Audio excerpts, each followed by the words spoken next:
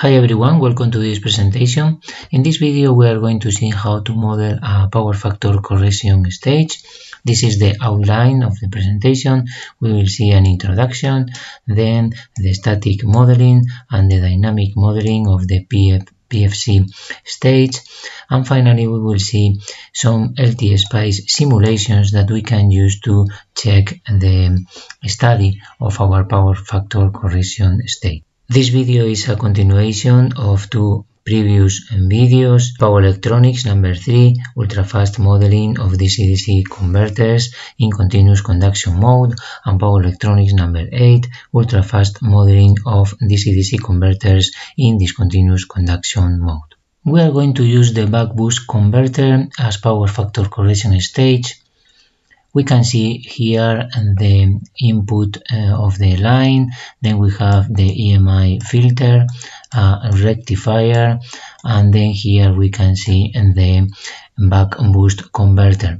We know that when this converter is operated in discontinuous conduction mode for the whole line period, then the line is going to see at this point here, and our converter is going to behave like a resistance, and this resistance, as we are going to see later, can be calculated with this value here, 2 times LF divided by D squared, where D is the duty cycle at which we are operating our converter. So from the point of view of the line, we are going to have waveforms like this one, in which we have the sinusoidal input voltage and then a sinusoidal input current, which is going to be in phase with the input voltage. We can analyze these converters very easily to obtain, for example, the DC output voltage that we are going to have at the output of our converter by equaling input power and output power. For example, here we can calculate the input power, the average input power, which is 1/2 times the peak voltage of the line times the peak current, and because we know that the converter is behaving like a resistance from the point of view of the line, then we can obtain this expression here, because Ig is calculated as Vg divided by Rg. Then also we know that the output power is going to be like this, Vo squared divided by R, the load. So by considering approximately 100% efficiency, then both powers are going to be equal, and then we can obtain this expression here for the DC output voltage of our converter.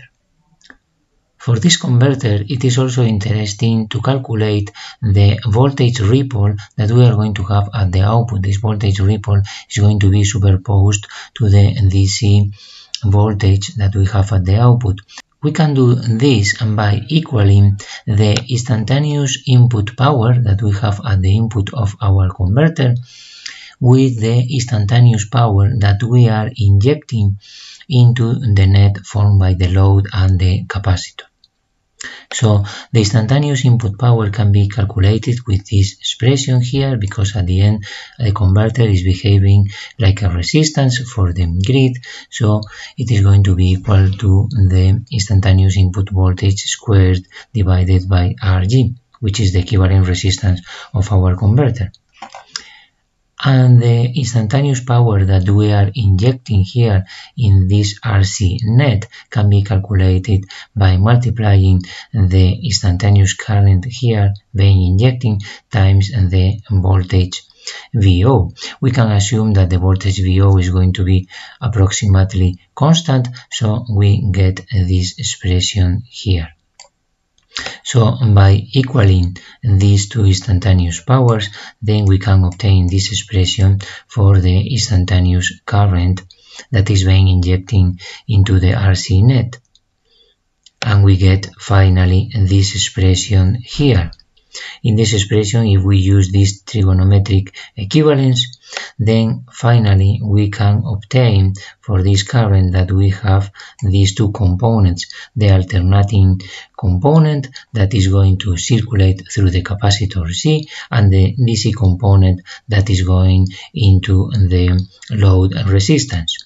And then by knowing the AC component of the current that is circulating through the capacitor and multiplying this component by the reactance of the capacitor, then we can finally obtain the ripple that we are going to have at the output, and we get this expression here. Now we are going to see a more detailed analysis of our converter. We have here the schematic of the buck-boost converter. Now IS represents the current through the switch, ID is the current through the diode, and IL is the current through the inductor. We have here the waveforms, the different waveforms that we have in these elements, the current through the inductor, the current through the switch, and the current through the diode. This is the common analysis of a buck-boost converter operating in discontinuous conduction mode. From these waveforms we can get the peak value of the current, IP, which is the peak value of the different triangular waveforms. And as we have seen in previous videos, in order to model our converter, we need to calculate the average current through the switch and the average current through the diode. This will be something like this one, the average current circulating through the switch, and this will be obtained with this expression here. Now, from the average current through the switch and using also the input voltage, then we can calculate the expression of the equivalent input resistance of our converter, which will be VI divided by the average current through the switch, and then we obtain this expression that we have seen in previous slides. Is the value of the equivalent resistance of our converter. We need also the average current through the diode, which will be this value here, and this is very easy to do, and we obtain this other expression here for this average current through the diode. Finally, we need to assure that our converter is going to operate in discontinuous conduction mode within the whole line period. So we need that this delta t time, this interval here, has to be greater than 0. So the current through the inductor has to reach 0 before the end of the period. So we are going to start with a 0 current in the next period again. So if we calculate the value of delta t and apply this condition, then we will get finally this expression in which, in order to operate in discontinuous conduction mode, we need that the output voltage VO be higher than this value here, D over 1 minus D times the peak line voltage. And with this we can draw the average equivalent circuit of our converter. We have here the input voltage, the average current through the switch, the average current through the diode, and the other elements in our converter. We can see that now the effect of the switching frequency is not present, but we have still the effect of the line frequency, because this input voltage is changing at line frequency, and then it is affecting these values here of the average current through the switch and the average current through the diode. So we need to perform a second averaging process in order to get rid also of the line frequency effect and have only the effect corresponding to the DC values in which we are interested. In this type of converters, of power factor correction converters, we are interested in the dynamic response well below double the line frequency. So now we perform a second averaging process to get rid of the effect of the double line frequency. For example, for the input voltage, which is going to be a waveform like this one, then we do the averaging of the input voltage, and then we get this well-known expression 2 times the peak value Vg divided by pi.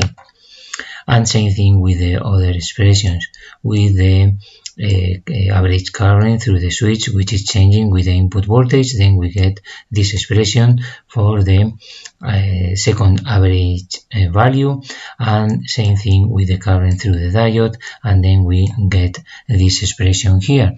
And then we get this equivalent circuit here, in which we have averaged both the switching frequency and the line frequency. Now we can use our equivalent circuit to study both the static and the dynamic behavior of our converter.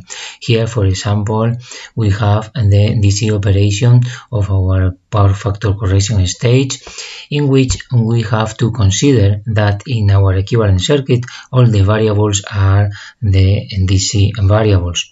Also, the inductance is going to behave like a short circuit, and the capacitor is going to behave like an open circuit. So by analyzing this equivalent circuit, now we can obtain the output current I0, and the output voltage will be the output current times the resistance. So we can get finally this expression VO for the DC output voltage of our converter, which is the same as the one that we have seen at the beginning of this presentation. Now we can go ahead and do the dynamic analysis of our PFC stage, and for this we need to introduce perturbations in the different variables. So now all the variables, we are going to consider that the DC values can change in time. So these variables, the duty cycle, the peak line voltage, the output voltage, they can be considered as time varying variables.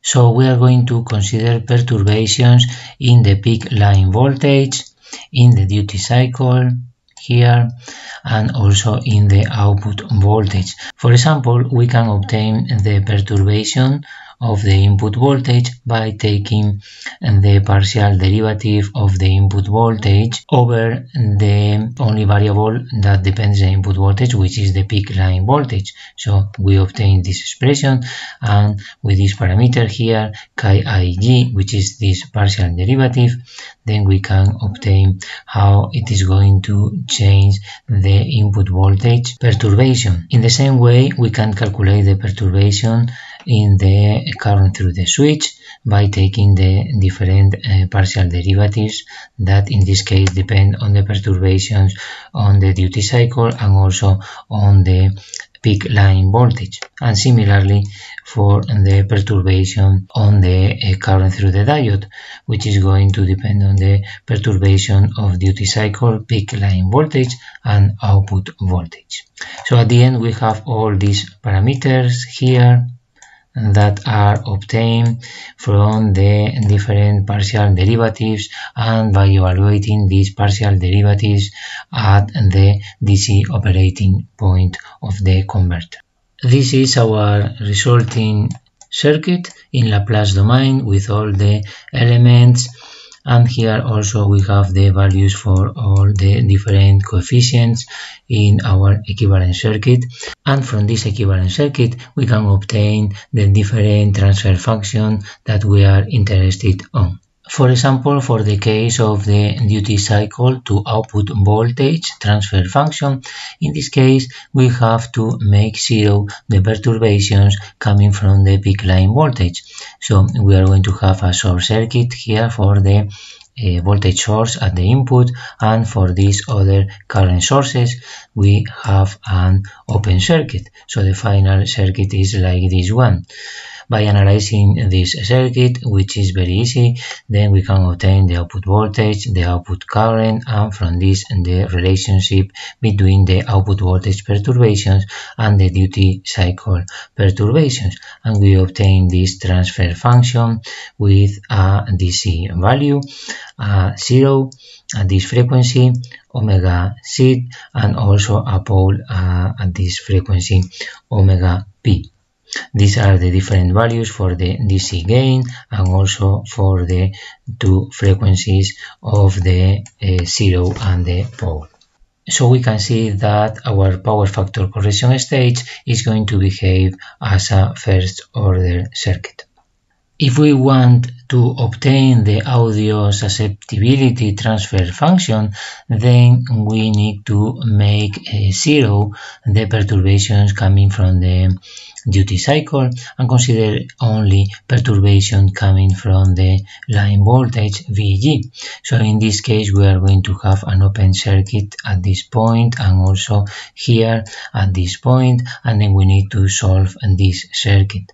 By obtaining the different equations, then we can obtain the final transfer function GG, which is VO over VG, and then we obtain this expression here, which is the same dynamics, and the only difference is on the DC value that we have for this transfer function that can be calculated using this expression here. We can also obtain the input impedance of our converter defined as the ratio between the perturbation in the peak line voltage over the perturbations on the peak line current.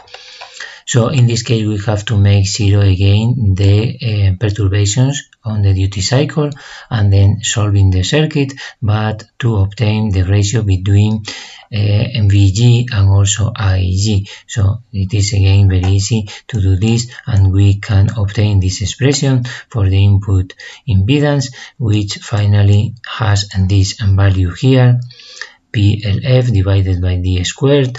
So we can see that there is no dynamics for the behavior of the input impedance of the converter. Finally, for the output impedance of our converter, we make zero both perturbations on the duty cycle and on the peak line voltage. So we have this equivalent circuit, only remaining this current source that depends on the output voltage. And we also add this current source at the output, so we can calculate the perturbations of the output current. By analyzing the circuit, again, we obtain this expression here, in which we have the same dynamics as before, and then this DC value for the output impedance of the power factor correction converter. We can finally get the small signal model of our converter, expressed as shown here in two ways. This will be the behavior at the input of the converter, and this will be the behavior of the output voltage of our converter when we are injecting perturbations on the peak line voltage, on the duty cycle, or on the output current of the converter. Other way to represent the behavior of our PFC converter would be like this, in which we have an equivalent circuit showing the input impedance of the converter, the output voltage sources depending on the duty cycle and on the peak line voltage, and also including here the output impedance of the converter. Now we are going to see three ways to simulate our converter with different simulation speeds and also with different accuracy. This schematic here shows the first possibility, which is to simulate the complete converter. We have the input voltage, the EMI filter, the rectifier. We have also here our switch with the control voltage here, the gate generating these values, and also the output stage with the inductor, the capacitor, the diode, and the resistance. We are performing a transient simulation here up to 100 milliseconds and saving data from 60 milliseconds.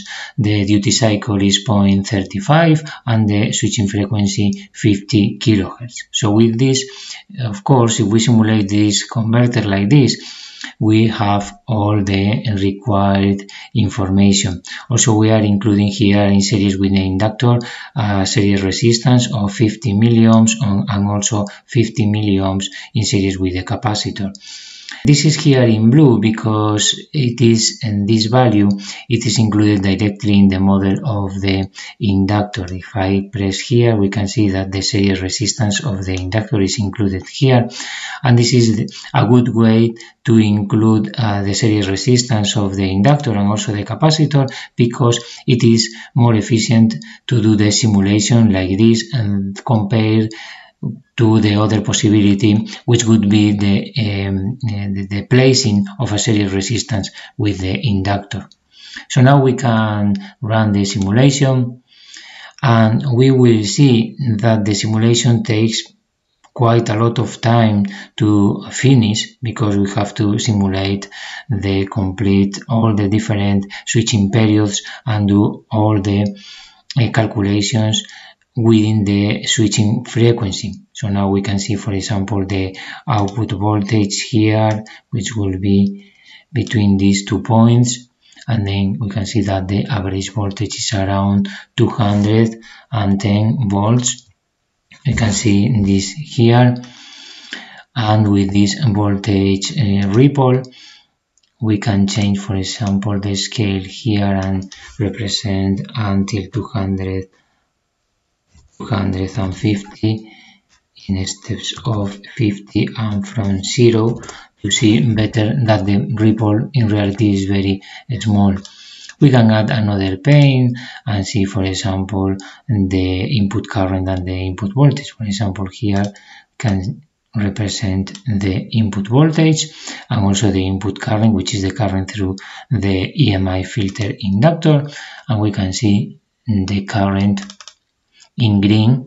Okay, so it is quite sinusoidal and following the input voltage with this maximum value of 500 milliamperes. So we can see that with this circuit, of course, we can simulate everything. Even we could use a PWM circuit here to control the switch, and then with this we could obtain the small signal response using the same methodology that we have seen in previous videos. We have seen how to do this in this video, LT-Spice number 6, open loop frequency response of a DC-DC converter.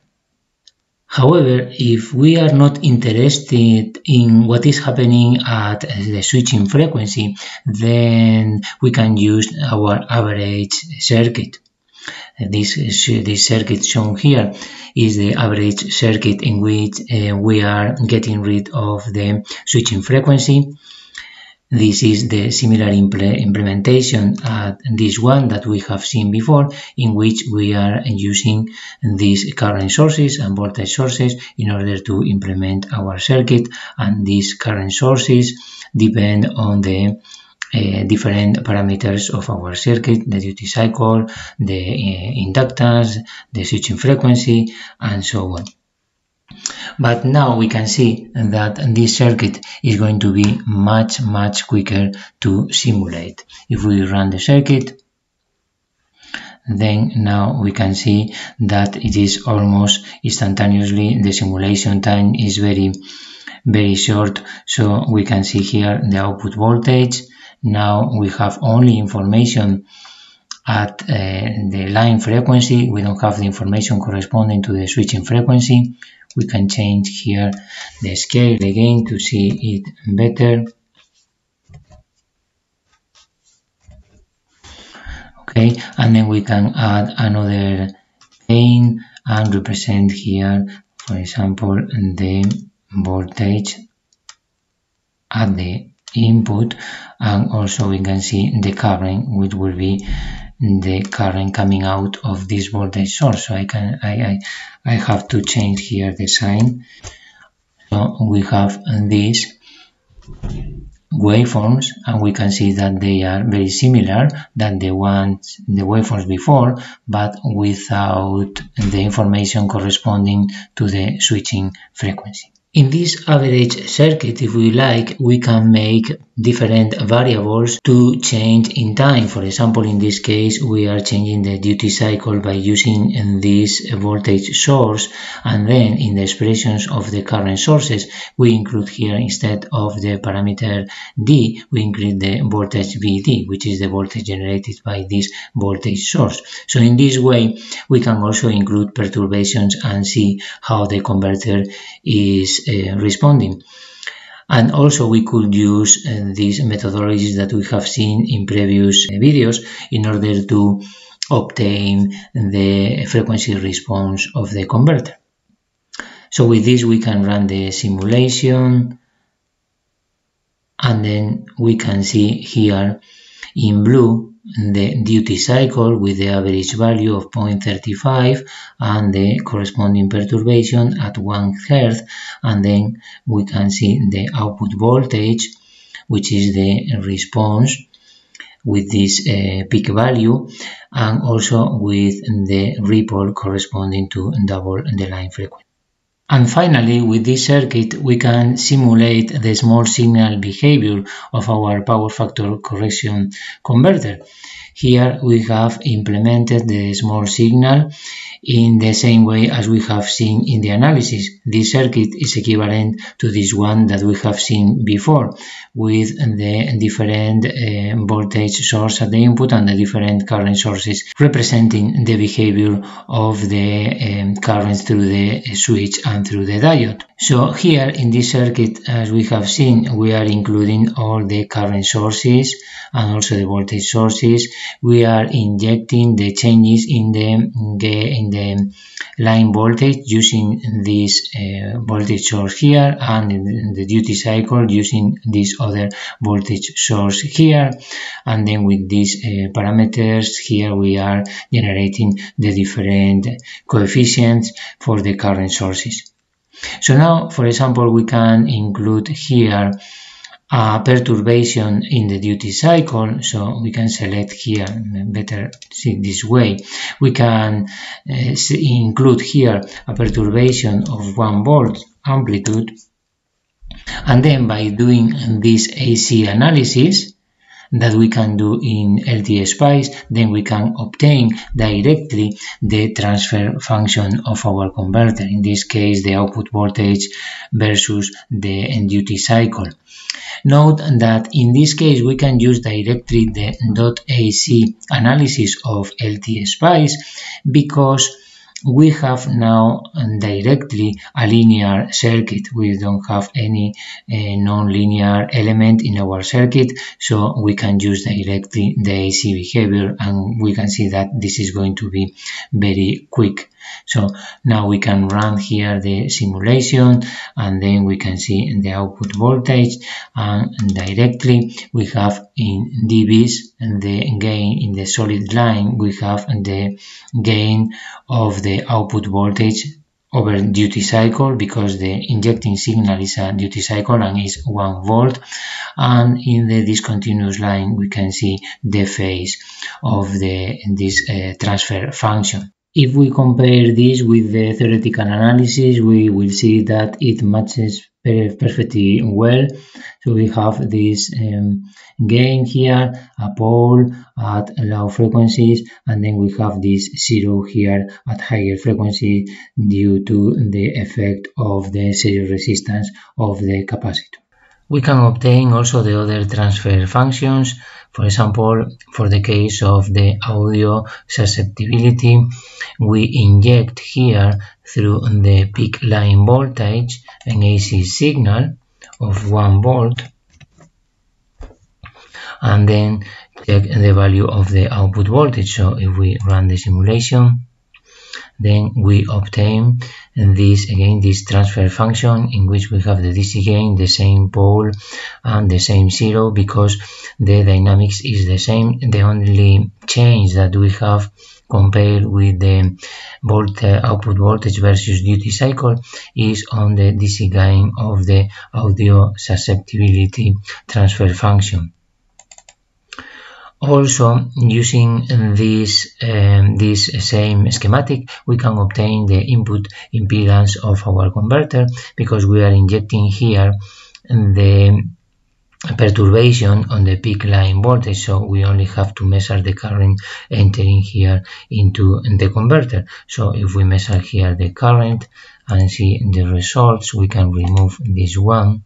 So now we must note that what we are representing here is the input current versus the peak line voltage. So actually what we are seeing here is the input admittance instead of the input impedance. But at the end, the input impedance will be, instead of minus 61.2 dBs, it will be 61.2 dB ohms.